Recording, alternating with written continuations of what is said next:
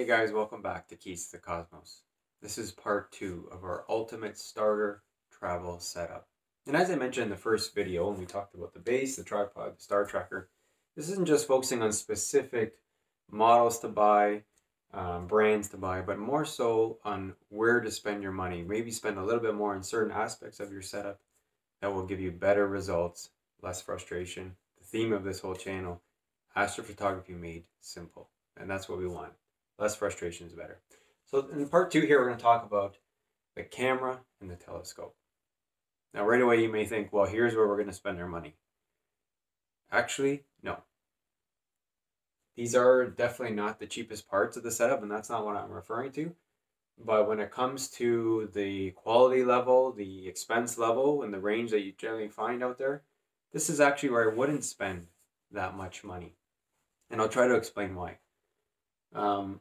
Telescopes are not like cell phones or TVs, where every year they're coming out with something crazy new that you feel that you have to buy, that you have to have because it's going to make that big a difference. Telescopes really are fairly simple, and although they do evolve over time and they improve, and particularly on the astrophotography side, it's not like a telescope from last year is going to be outdated and the newest model is going to be that much better that you have to spend the money.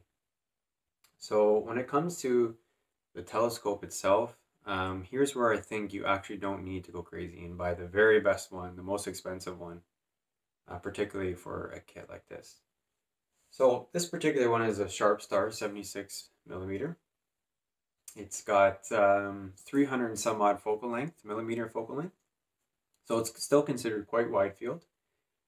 But weight-wise, I mentioned in the first video, that's kind of pushing for this star tracker, which is rated at 11 pounds. Now that includes the camera as well and whatever else you have on top. So this is about as big a telescope as you're going to want to go for a travel beginner setup like this.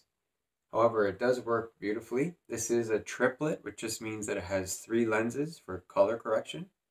They even make quadruplets now. But what I want to make clear is that when it comes to the telescope, you don't need to buy the most expensive ones I mentioned. You don't need to even buy a triplet or quadruplet. Even if you can find, a used doublet, which isn't quite as good for color correction, but you'll still be able to take very nice images with it. So in this case, I really don't think that you need to go crazy, especially for your first one. As far as what to buy for a telescope, if you're definitely going to be focusing on imaging, I suggest something like this, a wide field refractor telescope. I won't get into all the details behind the difference of different kinds of telescopes and all that, but refractor, generally speaking, produces the crispest images. So they may not be the best for viewing. So if you want to do a lot of viewing as well, this may not be the best telescope for you. It doesn't have a lot of magnifying power. So if you're trying to look at planets and stuff like that, it really does not work well at all. But for imaging, they produce nice, crisp, quality images, and that's what you want for astrophotography.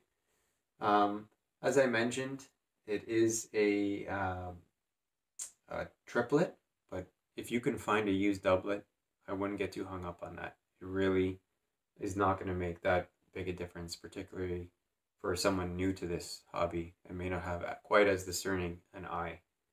One thing I will mention though, when you start looking at telescopes, you'll notice that there are some that have the same focal length, have the same measurements. This one's 76 millimeters, but they seem to be a lot cheaper, and that's likely because it's an achromatic refractor telescope.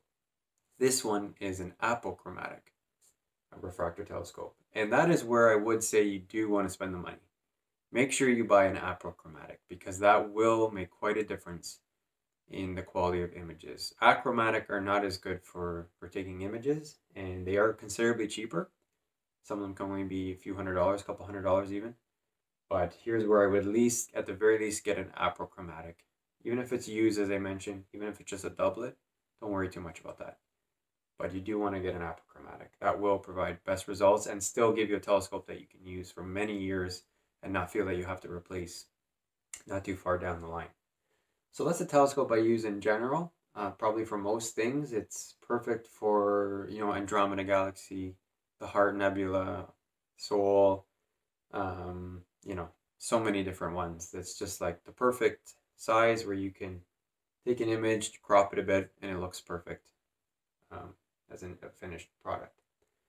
Now, when it comes to the camera, again, here's where I say don't spend a lot of money. A lot of people have a digital camera already, perhaps that they use for vacations or whatever it is. So I would say start with that. This is a Canon 800D, which is the equivalent to a T7i, Rebel T7i, I believe. It's the exact same camera. And this is what's considered a budget camera.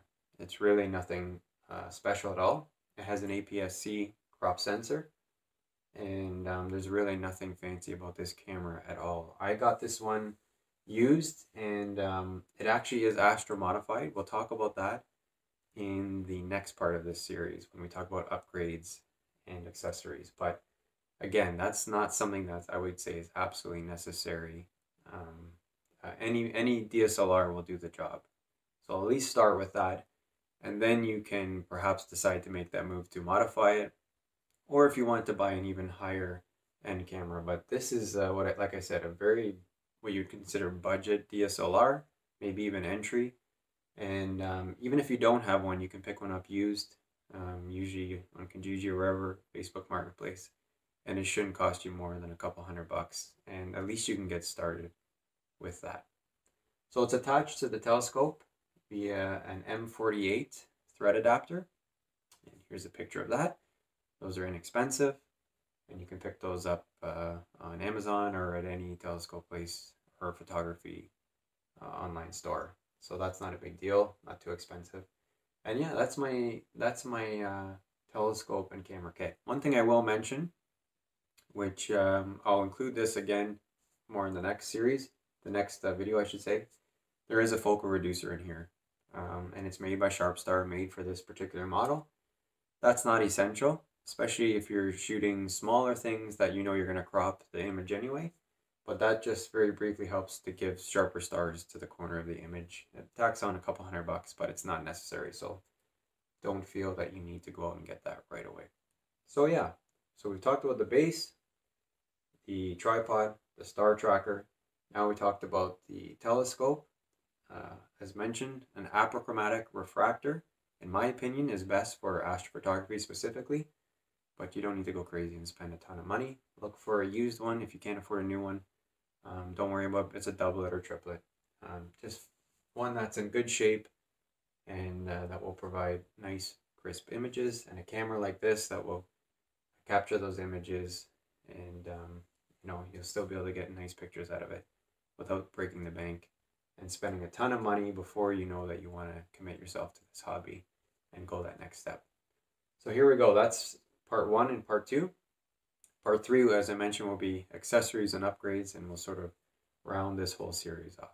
Thanks again for watching. We'll see you on the next one.